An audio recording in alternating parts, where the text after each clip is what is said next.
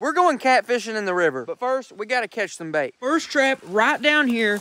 Oh, buddy, water's cold this morning. Oh, son, we stinking loaded up. Looks like we got a pretty good bit of minnows in there and only one crawdaddy. That's pretty good because I don't really care for crawdaddies.